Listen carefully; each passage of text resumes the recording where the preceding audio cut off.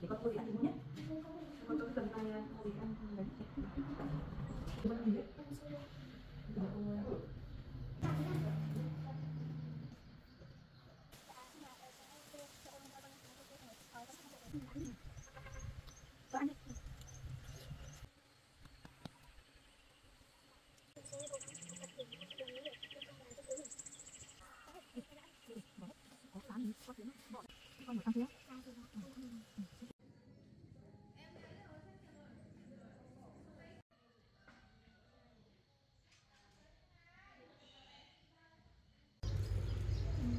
Chơi không gì nha.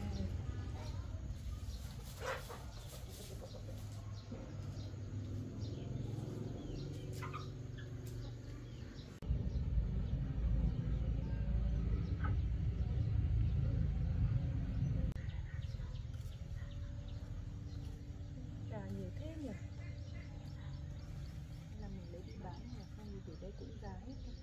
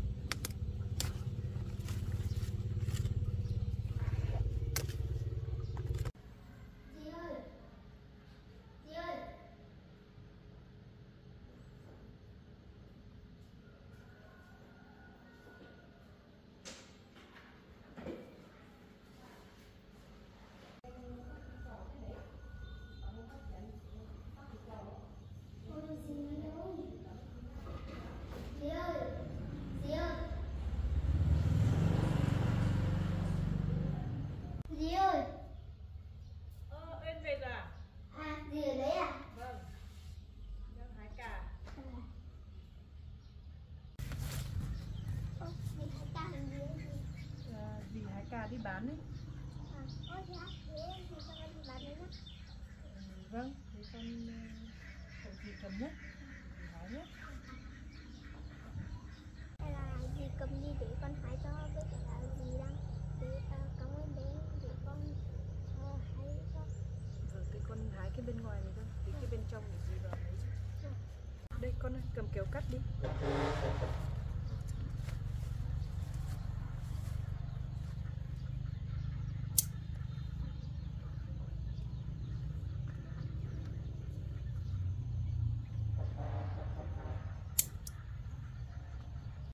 Con ơi, cà nhiều lắm để dì cắt cắt. Con cầm cái này cho dì nhé.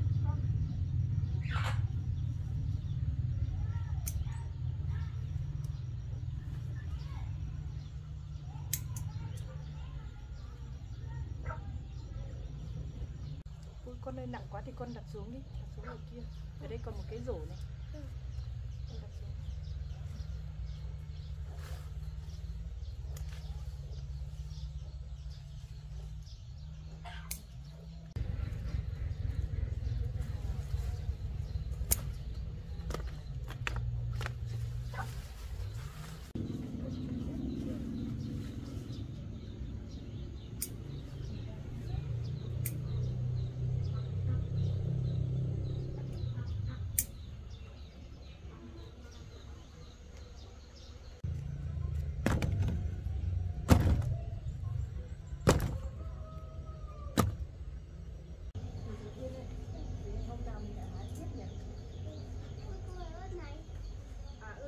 Để khi nào nó đổ mình hái đi bán. Con nhắc được không?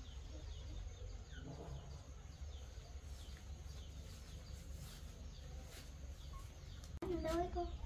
À chắc mình mang ra trước cửa nhà bày bán để xem thì có người qua đường có ai lấy không.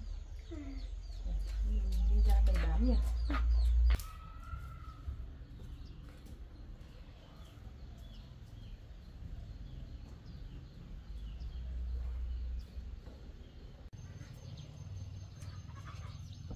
Thôi mình để đây bán ở đây xem thì có ai qua đường lấy nhỉ.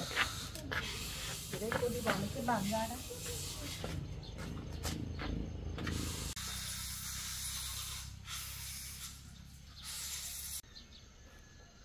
Đây Uyen này, mình lấy như này.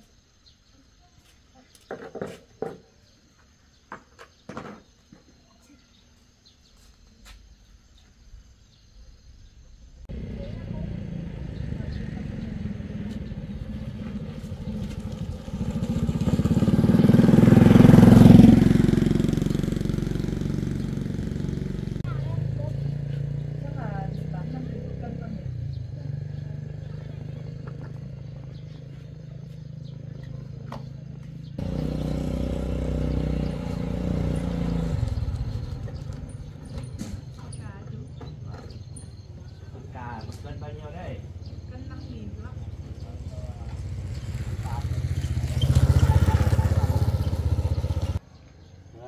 Lấy cho chú 3 cân cà đi làm bố ăn.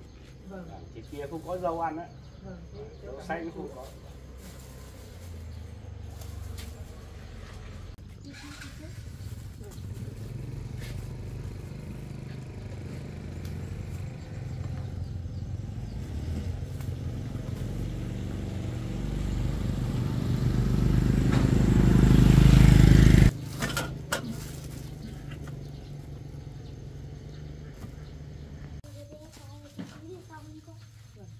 Cho vào đây luôn nhỉ.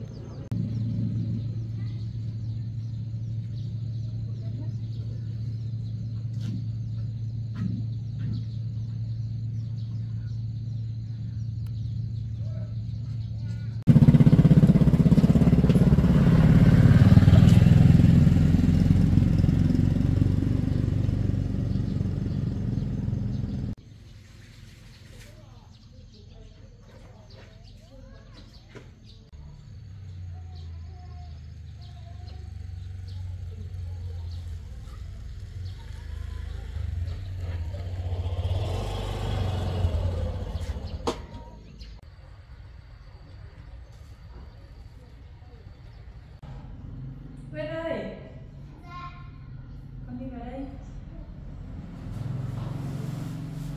Sáng nay cô mua bánh để cho con mang ra ngoài ăn nhé.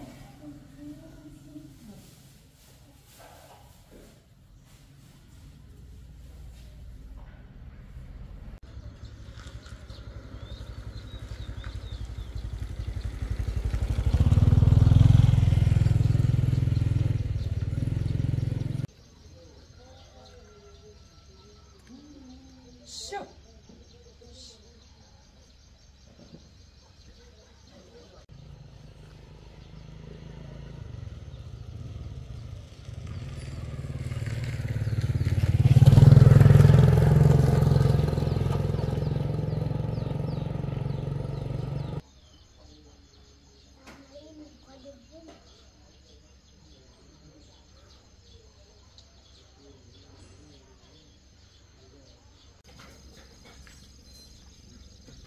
Ai ra hỏi con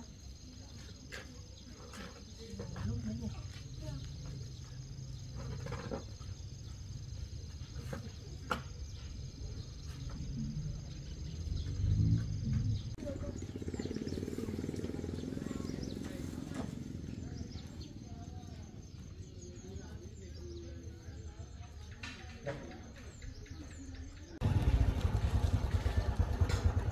Nhằm có cài à? Vâng, cài.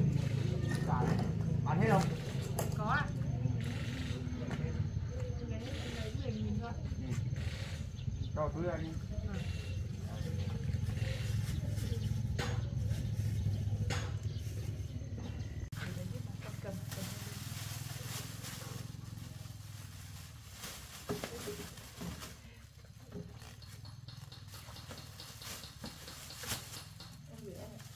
Gửi tiền nhá. Em xin. Bác đi nhá.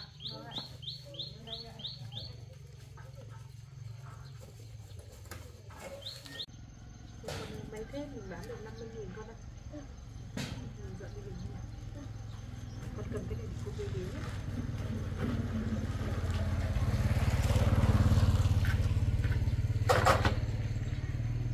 Bên này.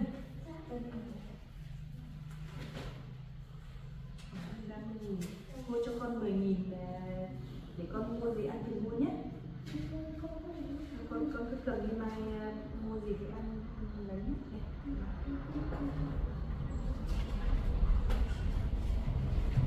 Cô ơi, hay là cô cứ cầm mua đồ cho em bé đi. Con cứ cầm đi mai đi trường mua cái gì ăn. Cô có rồi, cô có tiền mua cho em bé. Cảm ơn cô nhé. Thôi con chuẩn bị đi tắm đi, còn áo bẩn thì cứ vứt ở chợ, mai cô giặt cho nhé. Đi tắm.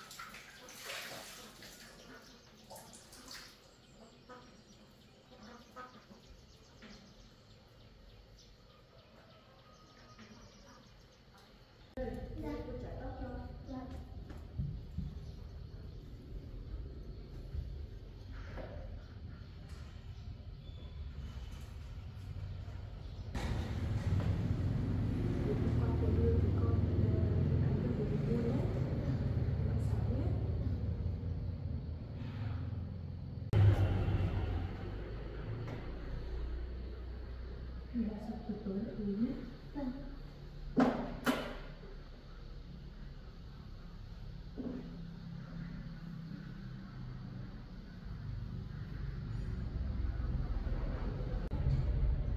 Thì đến trường con ăn gì đấy? Thì để cô đưa thêm con ăn xôi thì mua nhé. Thì hôm qua cô đưa thì con thích ăn kiểu gì thì mua nhé. Thì con bé cặp đi.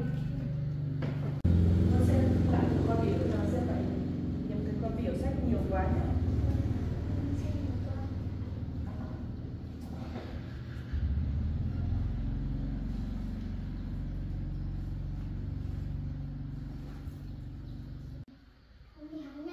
Thì con đi nhé. Bye con nhé.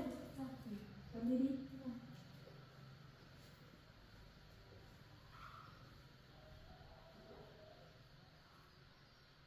Con đi cẩn thận nhé.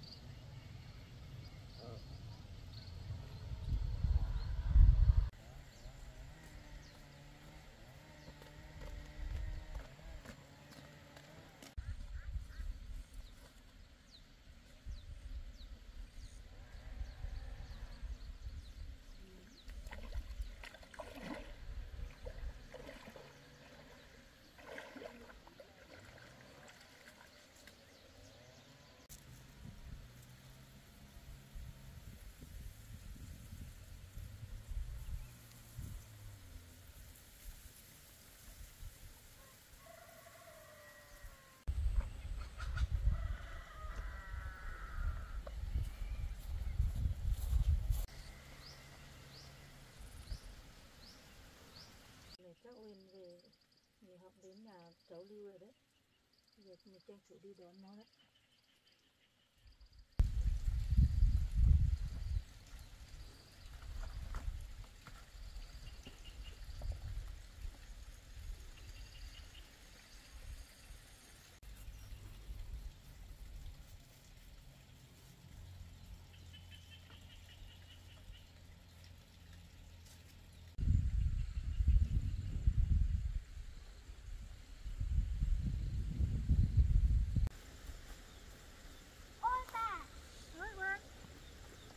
Con đi với ai đấy? Con không đi bộ về à? Đi bộ về à? Dạ không bà, mình đi thuê xe ôm đưa con xuống quê xong rồi con thích đi bộ về thôi bà. Thế à? Dạ. Thế về này. Dạ.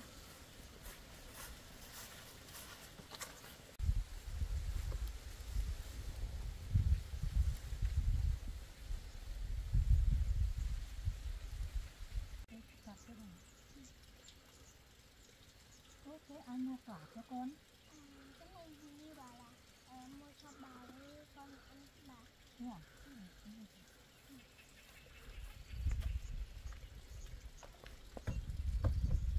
Thế con ăn cơm chưa? Dạ con ăn cơm thì Lưu rồi bà. Xong rồi thì Lưu mới thuê xe cho con về. Con có thấy mệt không? Có thấy bình thường. Thế à? Thế mình lấy quả đi bàn đi ăn nhỉ? Thế con lấy đi ra nhé, bàn lấy quả đi rửa nhé.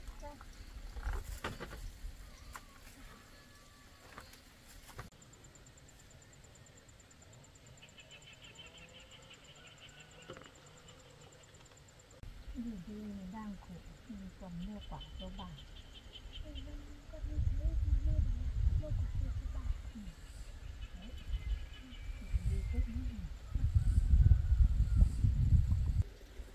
Thế bà ơi, bà ngồi đây cho quả nước con đi ra xem tuần 2 là thứ nước. Mình ham mọng nhiều lắm rồi đấy con ạ. Con đi xem.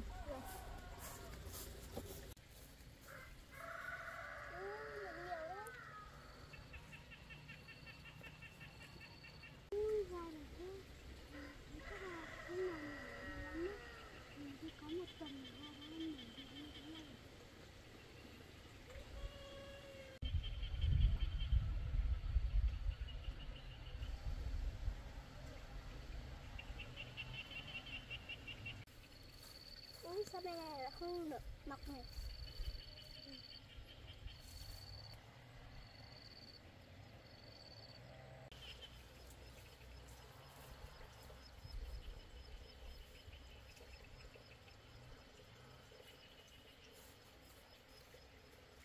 Ôi giời ơi, sao bên này hoa này nó không lên đấy bà? À, hôm nọ lên trong là gà nó bới hết đấy. Bà vừa mới gieo lại đấy. Dưa lê đấy con ạ. Bà cũng trồng vườn này này. Không biết mai kia có quả không? Cũng là có cũng là dưa này đấy. Đúng là cái dưa lê này hả bà? Ăn đi con. Ăn đi. Con ăn đi.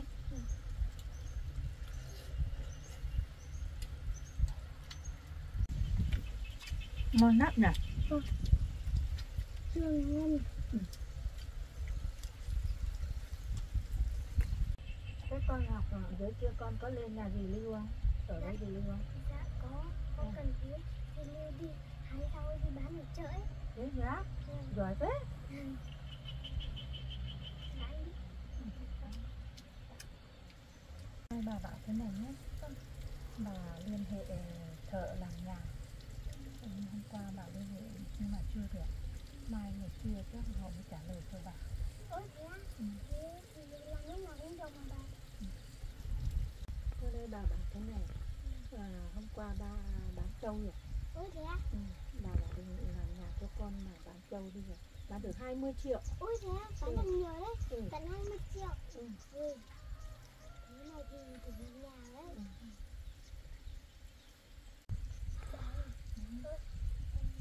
Bà lại cùng với con này.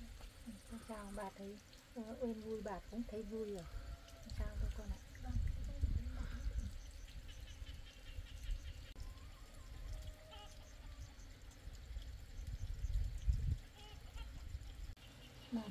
con nhé. Cái số tiền của con ấy bà làm nhà bà không dùng đến tiền của con đâu. Cái tiền đấy là để lại cho con nhé. Lúc nào con cần cái gì ăn học ấy, con bà hãy đưa cho con. Thế con cảm ơn bà cứ đưa con quá. Bây giờ ăn đi. Ăn đi, con ăn. Con sẽ ăn. Cảm ơn bà. Bà ơi, đến hôm nay mình làm gì đấy bà? Chiều nay mình không làm gì, cứ quanh quanh ở nhà, quanh đây thôi. Rau kìa, tốt lắm. Con nhìn xem, sáng mai mình hái đi bán. Hai bà cháu mình đi bán rau nhé. Ăn nữa không con? Không ăn nữa đâu bà. Thế mình lên trên kia chơi đi này. Đi xem nhạc, lên nhạc.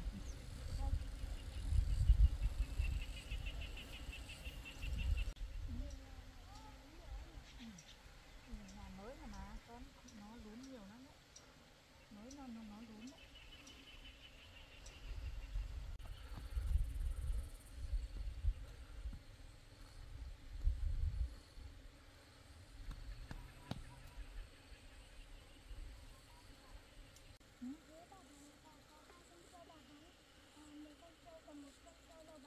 Còn một con nhé bà vì nhà em gái của bà ấy.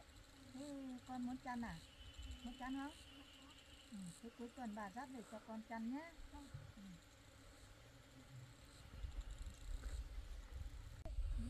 rộng thế này thế là thoải mái con chơi. Trên này rộng quá. Rộng hết.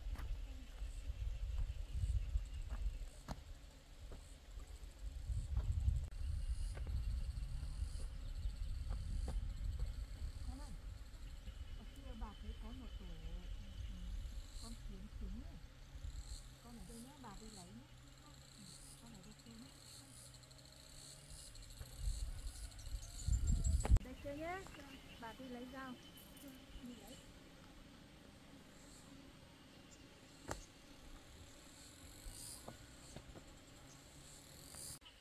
Nóng quá, đi thay quần áo đó.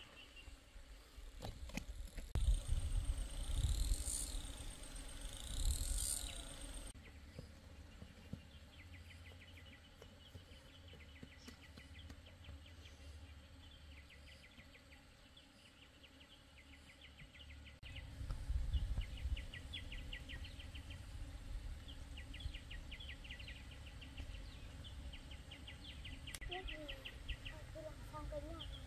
Những người yêu sang, những người mình yêu sang, nhớ về đâu hết.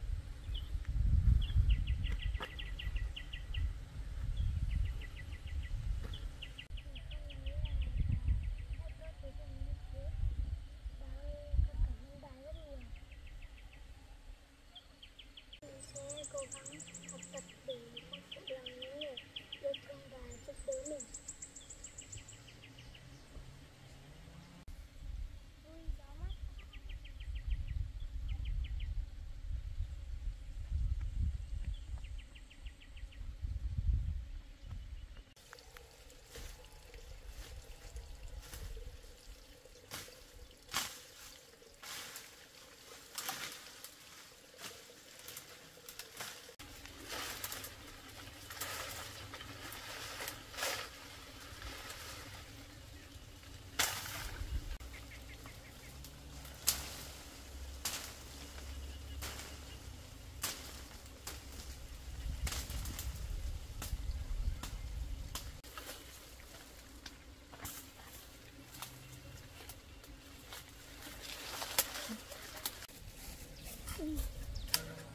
Bà lấy cho rồi à?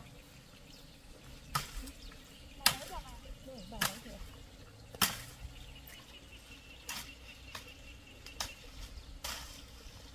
Mầm kia đi qua đường kia nhất bà đi đường này. Đi vào cái nhà, lên nhà mới đấy. Nhé. Vâng.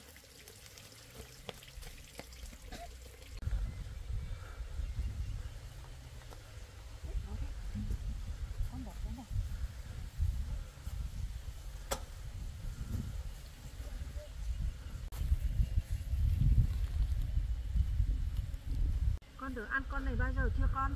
Dạ, con được ăn một lần rồi đó. Thế à? Thế à? Con ở xa đi để vào làm.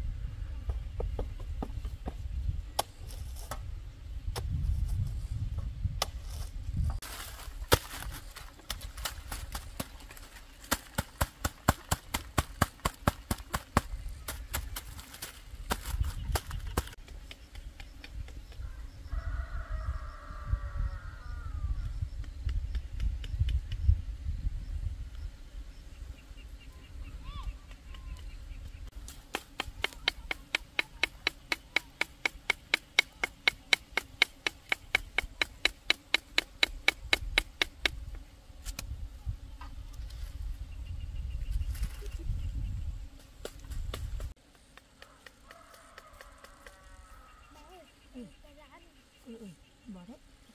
Có cái lá này con kiến nó bỏ ra đấy.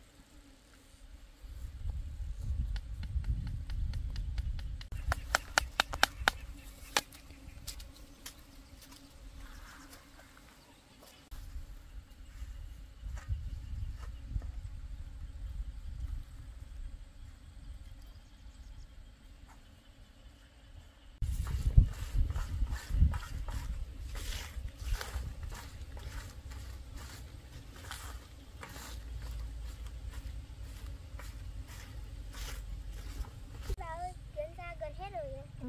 Cái này biết làm thì nó ra nhanh mà con. Bà biết làm siêu đấy. Bà đi làm hết.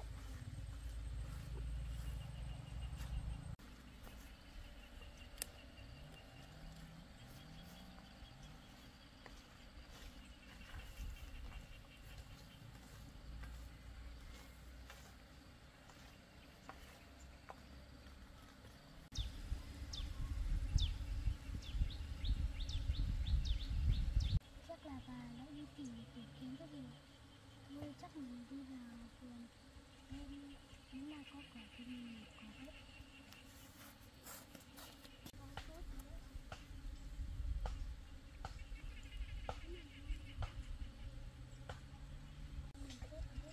Chắc là mai mình lấy thì tới của mình mang cái đống này.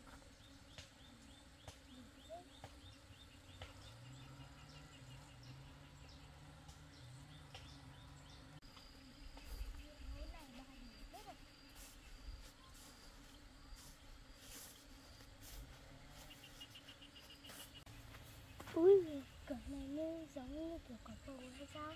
Thôi để mình nhổ cỏ xung quanh nhá.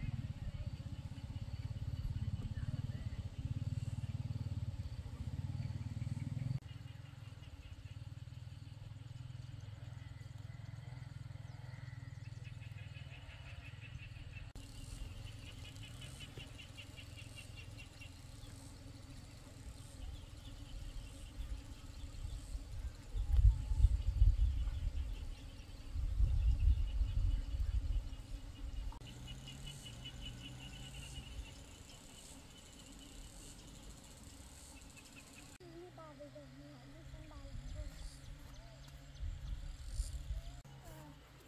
Đấy là nhiều không bà? Bà đi lại lấy được một tủ. Xong mình lấy cái này vào đây, xong lại lấy cái này đi làm cái kia.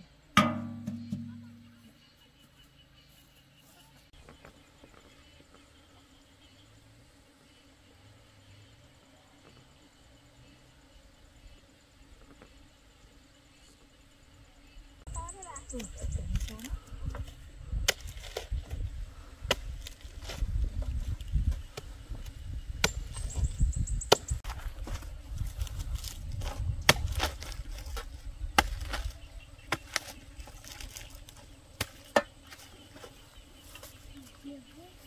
Xuân kia chơi đi, kiến nhiều lắm, kiến nó cắn đấy. Đi.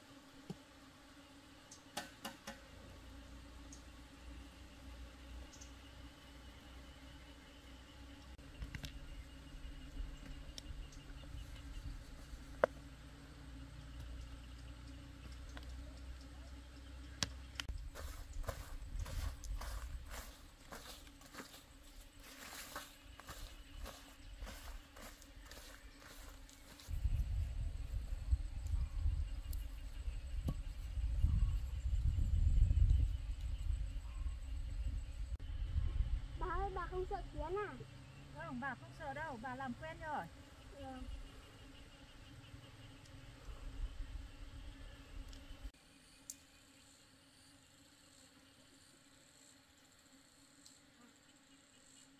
Đấy con, nhìn xem, sạch rồi. Ôi, siêu đấy. Ừ, Siêu rồi. bà làm quen rồi mà. Đang đi ngủ cái kia này. Con cầm cái này đi.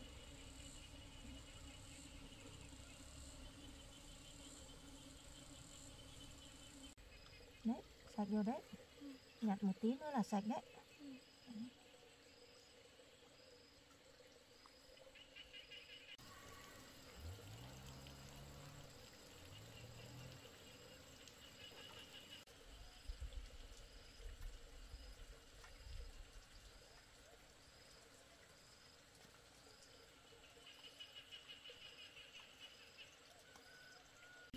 Con này ai ăn được thì ngon lắm, không ăn được thì nó bị ứng đấy. Ừ.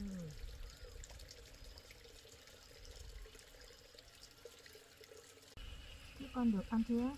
Dạ rồi đó. Ừ. Con đã ăn rồi. Ừ. Thế cái này bà nấu với kiệu cho con ăn nhé.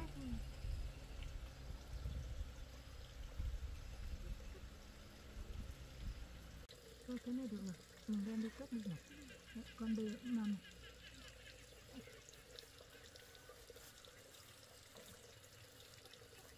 Hôm nay chị đã cho con đi tưới hoa nhé. Ừ, con đi tưới hoa, bà đi lấy kiệu nhé.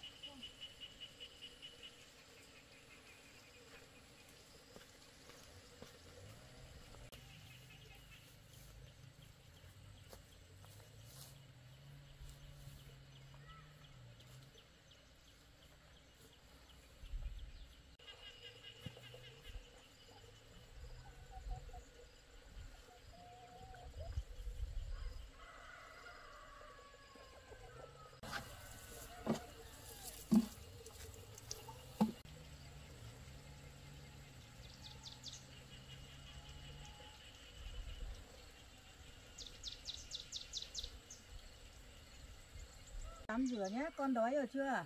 Dạ con cũng hơi đói rồi. Thế con đi tắm rửa đi nhé, bà đi nấu cơm cho ăn sớm nhé.